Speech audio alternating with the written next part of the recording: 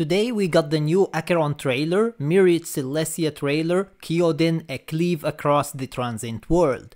And this trailer had many Honkai Impact 3rd references. So being the Honkai series lover I am, I thought I should make a video explaining all the Honkai Impact references in it for those who didn't play Honkai Impact 3rd. And I would love to hear your opinion about the references in the comments section below. Now before we start, don't forget to subscribe, like and share to support the channel, and without any further ado, let's just get started. So first of all, they had May and Kevin voice actors voicing this trailer, so that it would feel as a sendback to the point when May became Herrscher of Thunder to save Kiana with Kevin's help, and then she joined him. So this is the first similarity or the first reference. They made sure that these two specific people are going to voice this trailer for that specific reason, because Acheron is Herrscher of Thunder May, or at least an alternative Herrscher of Thunder May in Honkai Star Rail, and therefore they made sure that the most important character, or maybe it could be Elysia the most important character, but without Kevin she would have never met Elysia, so I think that Kevin is the most important character in her character development there, would be basically together with her, and that is a really amazing reference from them.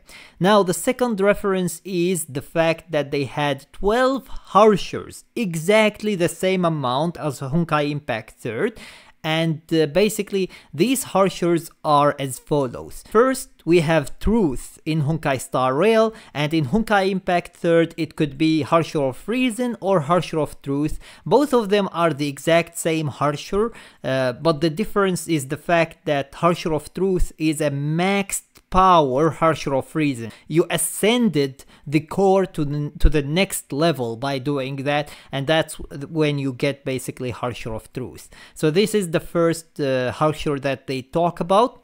The second Herrscher is Sky, which is pretty much Herrscher of Void, and this Herrscher basically appeared twice in Honkai Impact 3rd.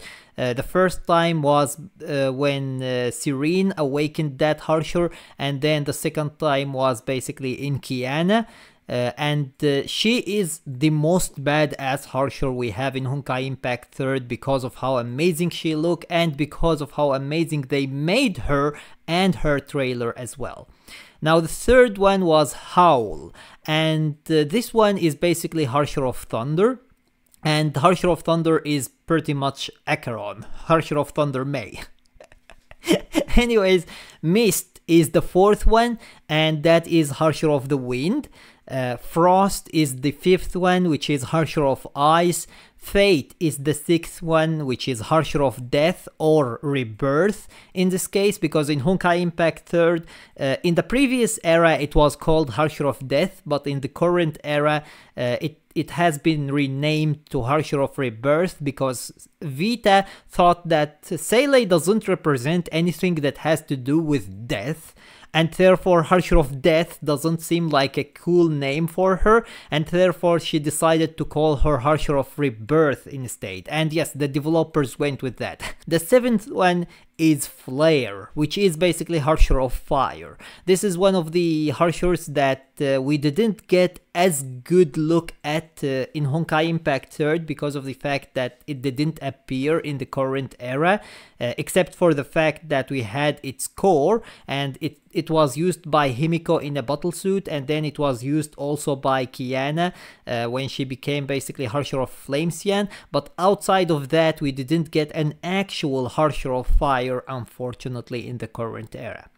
Then we have the eighth one, which is Thought, which is basically Herrscher of Sentience. That is the most amazing Herrscher in the world, Herrscher of Sentience, Fuhua, and Senti. They are two different people, but they are the same person at the same time. Her story is a little bit complex, because this time instead of making a character a Herrscher, they made a Herrscher a character. She was the first and only Herrscher to become a character instead of the character becoming the Herrscher, and that's why her story is a little bit complex. You will need to go through it instead, and I really don't want to spoil the story for you. I have spoiled enough right now. So I won't talk anymore about it, but she is Senti. She is one of the most liked characters actually, or Herrschers in the game by the community. The 9th one is Root, which is basically Herrscher of Earth. And the 10th one is Form, which is Herrscher of Domination. The 11th one is Bind, which is Herrscher of Binding. And this one we got a little bit of a look at with Otto, but outside of that we didn't really get an actual Herrscher of Binding. He became just a false god and a false Herrscher of Binding, and therefore we didn't really get a look at him directly, or at the Herrscher itself directly, but we got a look at a false version of it. Now the 12th one is Mao, which is Herrscher of Corruption, which is the one that basically appeared in Elysia's story. So if you followed Elysia's story, you should know about it. Now these are the 12 Herrschers, right? However, after the swords, these 12 swords were broken, they forged 2 more swords. And these 2 swords were a direct hint at 2 characters specifically. The first one was Origin, and it had the exact same name as the Herrscher of Origin Elysia.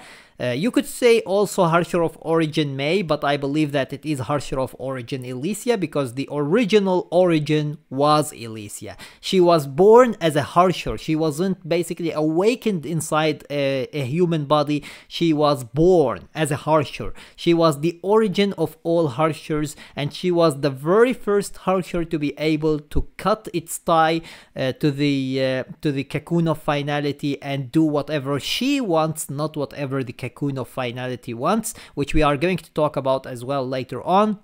However, that's why I think that Elysia is actually the Herrscher of Origin, not May. However, you could also say May because May did take actually on her legacy and became the next Herrscher of Origin. So this is the Herrscher of Origin, and then we got the second sword, which was End, and that is Herrscher of End or Herrscher of Finality. It used to be called Herrscher of the End until we got it in the current era, and that's when they decided to rename it, just like how they renamed the Herrscher of Death. They renamed this Herrscher as well, and they called it basically Herrscher of Finality instead.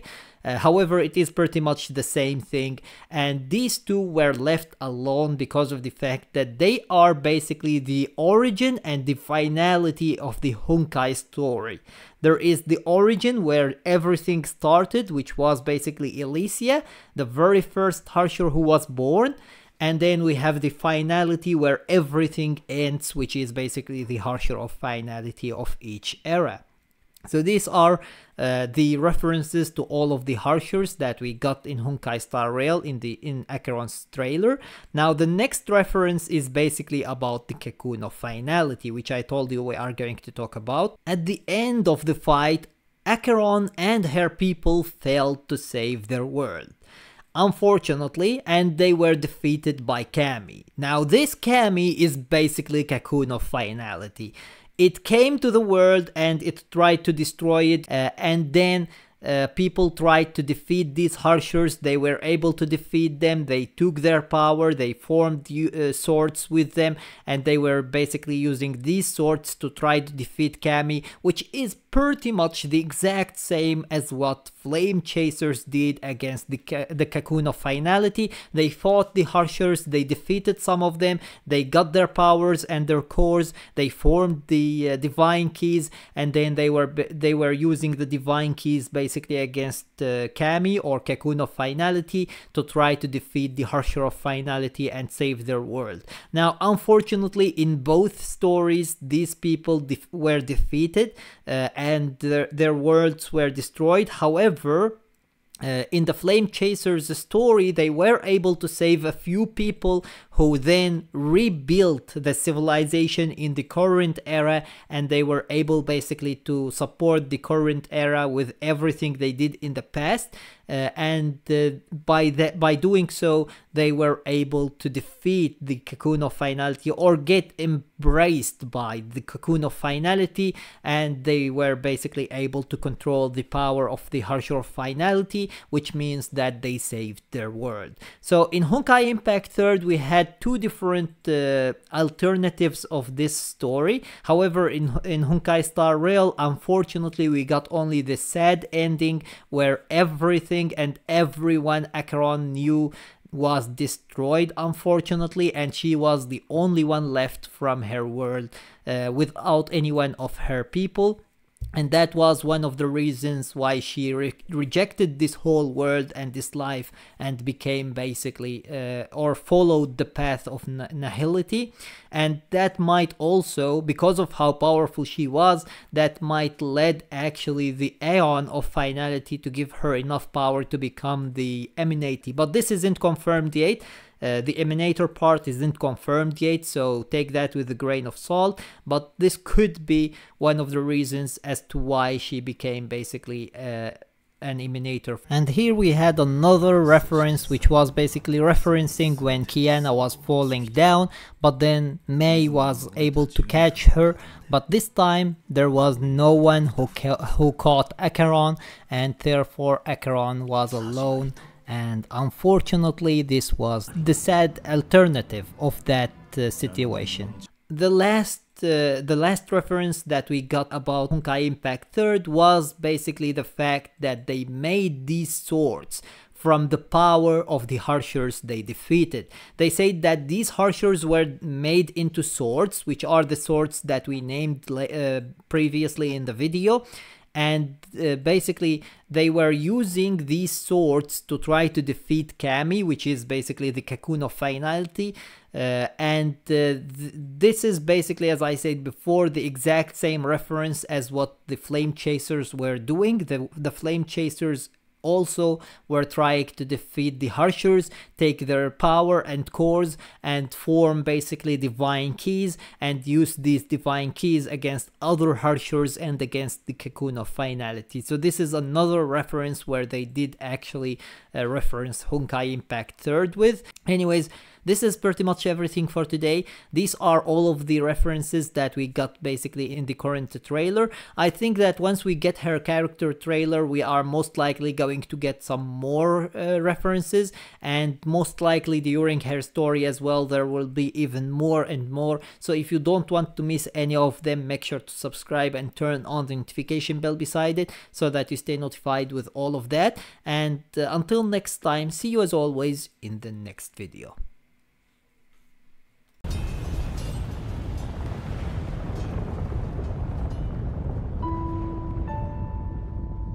この世が露雨のように儚いとしても、それでも